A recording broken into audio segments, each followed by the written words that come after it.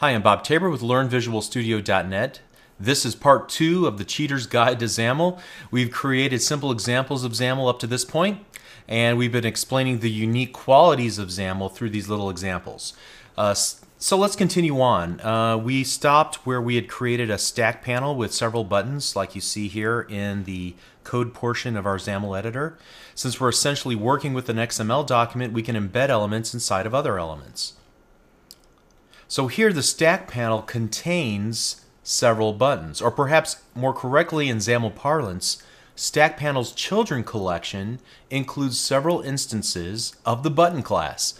We're able to do this because the stack panel has a children property, and that children property is the default property for the object.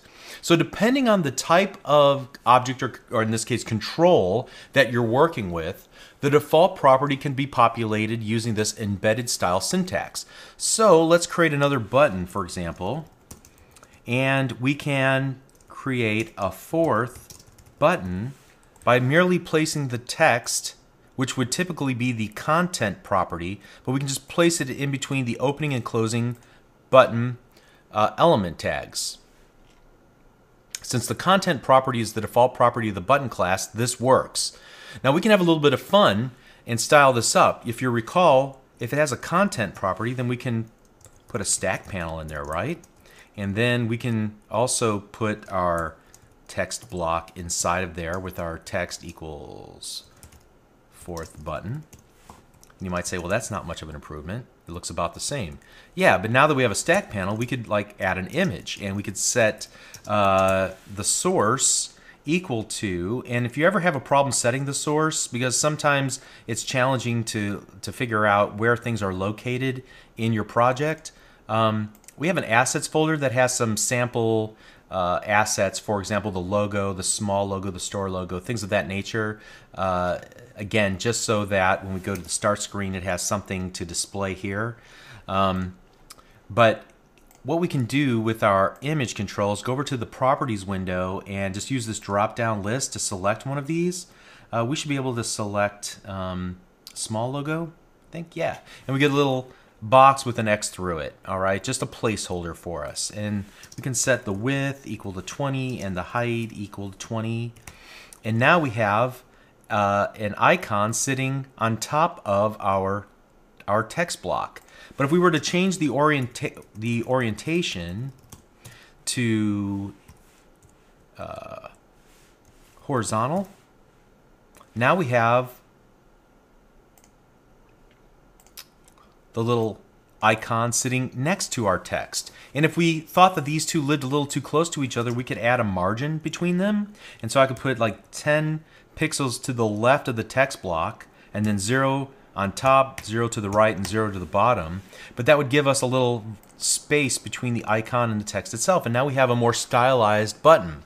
And so I guess the point of this is that twofold. First of all, it's really easy to style up any control that has a content by using stack panels or grids in order to kind of build the little compartments or pieces and kind of assemble it together.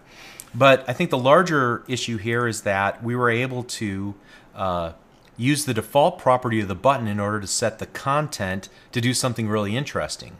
Well, some properties, like for example content, can be set fairly easily if all we need is a string. But some properties are not easily represented and are referred to as complex properties.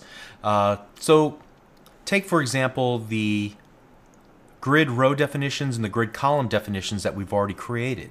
Here it wouldn't be very easy to set the number of rows and columns that we need and the sizes of those columns in the element itself. So we break out and create elements that allow us to create more interesting or complex definitions, in this case for rows and columns. And so this is called property element syntax, and it's in the form of the name of the control and then a dot and then the property that you want to set. So a good example of this is if you were working with a linear gradient brush. And what I want to do is I'm going to add a ellipse into this area right here. You know what an ellipse is, right? It's just like an oval shape. So we're going to set its grid.column equal to 2. All right, and so now we have an empty ellipse. And if I wanted to set its fill property, I could just set it to red. And now I have a red ellipse on my page. But what if I wanted it to be a little bit more interesting than just the color red? What if I wanted there to be a gradient that goes from red to purple to blue, or red to green to blue? All right, in that case, I'm going to have to get a little more creative here and set the fill property using this property element syntax.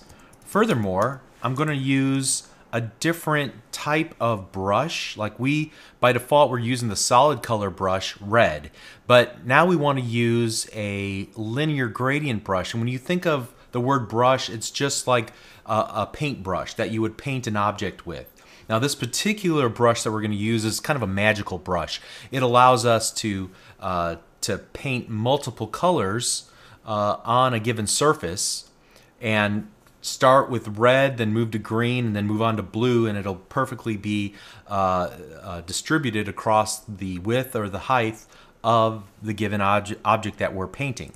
So we're going to create a linear gradient brush, and I don't really want to get into the details. The linear gradient brush isn't as important as the larger lesson involved here, so please stay with me on this because I got a point I want to make.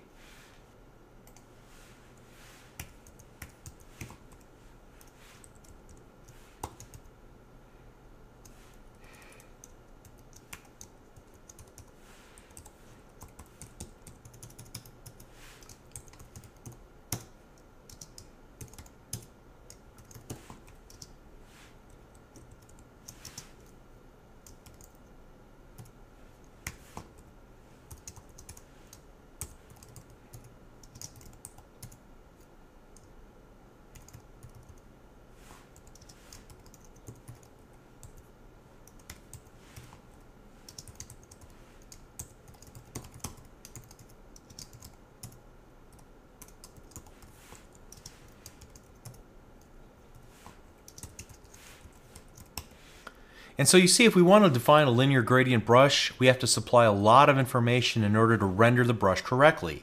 We have to give it the colors, at what point the color should break into the next color, and so on. The linear gradient brush has a collection of gradient stop objects which define the colors and their positions in the gradient, or in other words, their offset. That's not exactly true, however, because the XAML that represents the linear gradient brush has been shortened. And so let me show you what it should really look like if we were being really persnickety and picky. We would, inside of the linear gradient brush, set a series of gradient stops. And the gradient stops would actually be a gradient stop collection object, which contains a number of instances of gradient stop. Okay, so and that's really more correct. If we were to do this in C#, there would be more lines of code because we would be creating instances of, for example, the gradient stop collection, then creating new instances of gradient stop. So how are we able to get away with not adding some of this extra XAML in here? Well, it all works. And I think the moral of the story, if you will, is that XAML allows us to create instances of classes declaratively, and we do have a granular fidelity of control to design user interface elements. But even so, the XAML parser is intelligent enough that it doesn't require us to include redundant code. It knows that if we're trying to set gradient stops, that we can exclude all this extra stuff, right? All we need to do is provide it enough information to create the object graph correctly, and it will fill in the blank spots on its own. All right? So that's pretty cool. Again, it gives us this ability to write things very succinctly. All right, so I've been using these terms like ellipse and gradient stops and buttons and stack panels and text blocks and text boxes and grids and so forth. Well, how many XAML controls are there exactly? Well, if you take a look at the toolbox and you can drill down into this all XAML controls, you can see that there are Well, quite a few. There are things that we will never use in the context of this project, like, for example, the checkbox or the combo box, the ellipse, the hyperlink button, or the pop-up. And yet these are elements that you might find yourself using often whenever you're building real applications. So, for example, if we wanted to add an ellipse just using the toolbox, we could drag and drop it to somewhere on the designer. Now let me just get over to a nice safe area here. And I can drag and drop the ellipse and stick it in here. And you can see now it's part of our page. We can see its definition right here. And it kind of filled in the blanks based on what our previous ellipse was looked like. All right. Or I could just go to the toolbox and I can drag and drop an item from it into the code window, and it will create a little stub for us, which we can work with then. But you'll notice that most of the time I like to type everything in by hand. It gives me control. It forces me to understand what I'm trying to do. I never use the designer. I don't know that of any professional developers who use the designer surface, so you need to get into the practice of using the code editor and using IntelliSense and all the help that you get from IntelliSense in order to be building your user interfaces. All right? So, you might ask yourself, well, how am I supposed to learn all of the properties or attributes of a given element? I mean, there's so many to learn from. Well, I think what you do is you have an idea in your mind of what you want it to do, and then you start doing some detective work. For me, I will just start, for example, with ellipse, and then I start looking through the IntelliSense and just kind of going through it and I think, that sounds like something I might be interested in. So then what I do is I open up Internet Explorer and I go to bing.com, and then I use that little trick I talked about earlier with site:/Microsoft.com or site:/dev.windows.com, and then I search for some class or some attribute, and then I'd start looking at all the links that might sound useful to me in order to learn about a given attribute. Okay? All right, so let's go ahead and get rid of that. And let's wrap up this Cheater's Guide to XAML by talking about what exactly it is that makes XAML XAML. And we said that XAML is simply just a flavor of XML that was created by Microsoft so that you can succinctly create instances of a class, like user interface classes used for the layout of your Windows Store app, or the items that are inside of it, like our buttons and so forth. Okay? So to use XML, typically what you do is you define a schema, which declares the proper names of the elements and their attributes. A schema is like a contract. Everybody agrees, both the producer and the consumer of the XML, to abide by the terms of the contract, the rules of the contract. And so the producer of the XML says, I promise to write XML according to the rules. And that allows those applications that are going to be reading that XML to rely on those rules. And so now they can communicate with each other because they have a common language, they have a contract, an agreement, something that they can both look to and say, these are the rules of this given type of XML that the developer created. So a schema is an important part of XML. So where does XAML promise to adhere to a schema? Well, take a look at the very top of the main page.xaml page, all right? And so here at the very top, we have a number of these XMLNS. That's short for XML namespace, okay? And you can see the first one is to this schemas.microsoft.com/winifx/2006/XAML/presentation. So I have a bright idea. What if I were to hit Control-C to copy this and then open up Internet Explorer? I'm going to navigate to it so I can read the instructions of XAML. And so when I go there, I get an error. All right, well, what's up with that? It doesn't exist. That's because the schema is not published in the sense that you can go to a URL, like a web page, and view it. It's simply a unique name, and that's all it is. And it's used the way that we use namespaces in C#. It's simply to identify a given usage of a term. So remember when we were in the fundamental series talking about namespaces, there might be multiple classes that have the same name, but you can differentiate them based on their namespace. Well, this is sort of the same thing. The namespace keeps these class names all sorted out, kind of like a last name or a surname. So in this case, the URL that I'm going to repaste back in here is not really a URL, a Uniform Resource Locator. It's actually a URI, a Uniform Resource Identifier, and it's used as a namespace identifier. It's just the name of the agreement, the name of the contract, the name of the schema. It's not the actual location where that schema is defined necessarily. And that took me a little bit of time to really digest and figure out when I first heard it.